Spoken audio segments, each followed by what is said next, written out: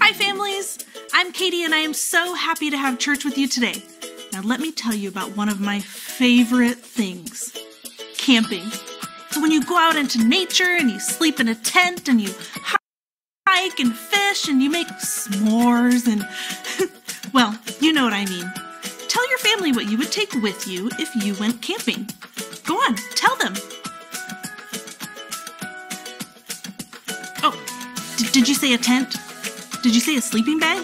Or what about a canoe or a fishing pole or marshmallows? I just love camping. And I also love the point that we are learning together. Every day, I can trust Jesus. That's it.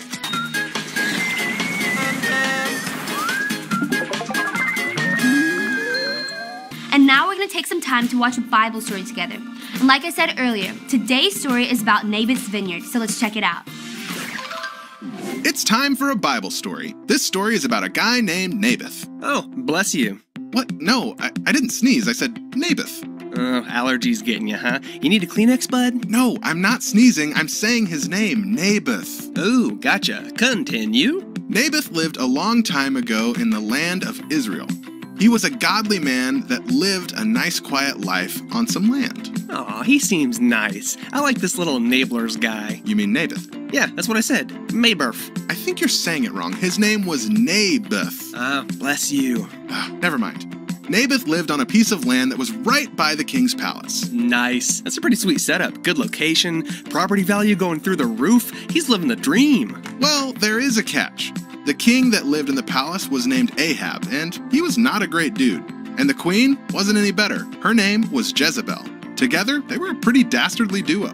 Uh-oh, I got a bad feeling about this. Okay, so what's the deal? They were just like bad neighbors or something? Always playing loud music, leaving their trash all over the place? Not quite. You see, Naboth had a bit of a green thumb. Oh, what? Gross. What's wrong with his hand? That's nasty. No. That's just a phrase that means he was a gardener, that he liked working with plants, not like he actually had a green thumb. Oh, okay, good. 'Cause that'd be weird. Naboth had a beautiful vineyard on his land. It was full of lush plants, and Naboth worked really hard to make it very fruitful. His vineyard was so beautiful that it caught the eye of someone very powerful. Let me guess. The Hulk. What? No. Superman? Wrong again. Dwayne "The Rock" Johnson. No, it was King Ahab. He saw Naboth's vineyard from his palace and wanted to have it for himself. So, he asked Naboth if he could buy it. But Naboth said no. Huh, how come? That land was given to Naboth as an inheritance, and God told him never to sell it. So, he thanked the king and declined his offer. Okay, no big deal, just gave him the old, "it's not for sale." Well, it shouldn't have been a big deal, but it was to King Ahab. He was furious that Naboth didn't give him what he wanted, so he went away pouting and all upset. Wait, like he threw a fit? Like a little baby? Pretty much, yeah. Man, that guy's got a screw loose or something. Let me get this straight. He's a king. Yep. And he lives in a totally awesome palace. But he's throwing a temper tantrum because he didn't get something? Oh, that sounds like little King Baby needs a whittle nappy time. You're not wrong. And when Queen Jezebel heard that Naboth wouldn't sell his vineyard to the king, she got super mad too. Seriously? What a couple lame-o babies. Totally. But it gets even worse.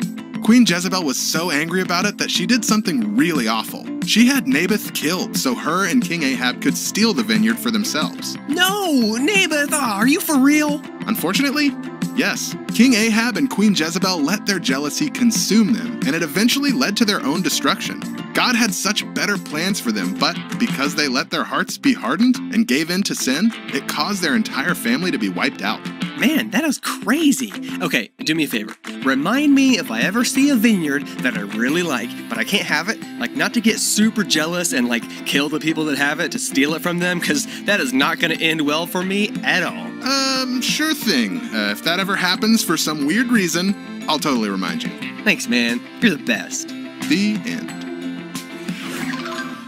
King Ahab wanted Naboth's vineyard so badly that when Naboth wouldn't give it to him, he started pouting like a little baby. He even refused to eat. Our friend, Pastor Andrew, is going to be talking to us a little bit more about our story right now, so let's check it out. Now let's say that I'm going out on a mission. I'm going on a big journey. There would be a few things that I would want to make sure that I take along with me. Like if I was going on a camping trip, I would want to be sure to have the right supplies. A travel backpack, a sleeping bag, a water canteen to fill up on the go, a hiking stick. Okay, so I've got my stuff, got what I need for this journey, but I've got to be careful to not add extra supplies. You know, sometimes we want to take extra things with us, but more is not always better. Extra things can actually distract us and keep us from getting where we want to be. Let me show you what I'm talking about. A globe to map out your destination. A tiny backpack for style. A trophy from the 3rd grade, just in case you need to brag. A tennis racket. A battle axe. A power drill. A makeshift helmet to protect against bears. Okay, now this is getting ridiculous. The letter H. A chair. Okay, guys, I think we're done now. So, all of that stuff would obviously slow me down on my journey. So now let's get back to our Bible story. Ahab the king had everything. But to him, he didn't have enough. He wanted more, and more, and more, to the point where he was sick and pouting like a little baby. He was being held back on his journey. As the king, he was supposed to shine the image of God to the people he ruled over, to show his people the true king, God. But that definitely didn't happen. He got super sidetracked on his mission, and he was super distracted by wanting what Naboth had. He totally did not complete his mission. And sometimes we can be just like Ahab. We let wanting stuff, especially other people's stuff, distract us and keep us from gaining ground on our mission. Often for us, this leads to other sick things like stealing, disliking others for what they have, being jealous, talking bad about others, making up stories about other people. And all of those are pretty sick, aren't they? So what do we do? How do we stop wanting what others have?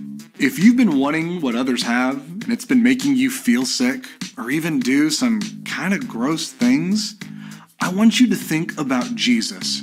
He's a king, not a king like Ahab.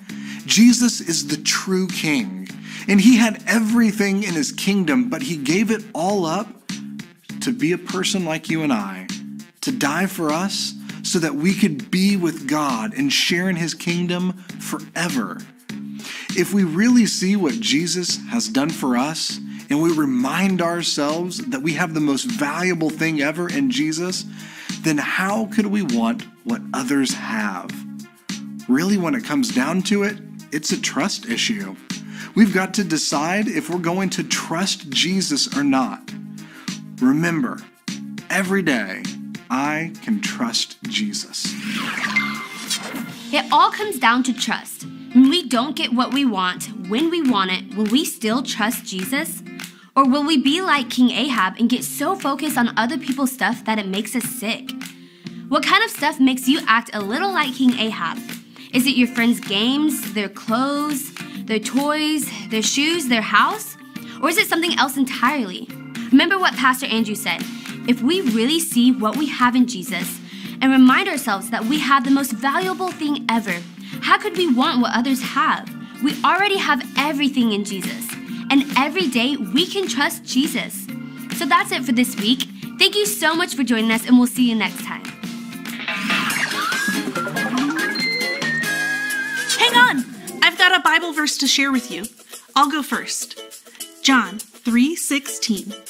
God loved the world, so much that he gave his one and only son. Wah, wah. Now I'll say a little bit at a time and you repeat after me. Are you ready? Okay, let's do it. John 3:16. God loved the world.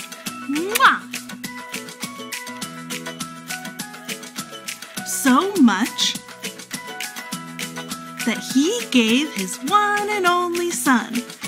Wah, wah. You got it! That Bible verse reminds me God gave us Jesus, his only son. That's the best gift that we can ever get. Nothing else we want is as good as that. Every day, we can trust Jesus. Now I'm going to leave you with some questions to talk about with your family. Pause the video when you see them, and you can have a nice little chat. I had a great time having church with you. See you later.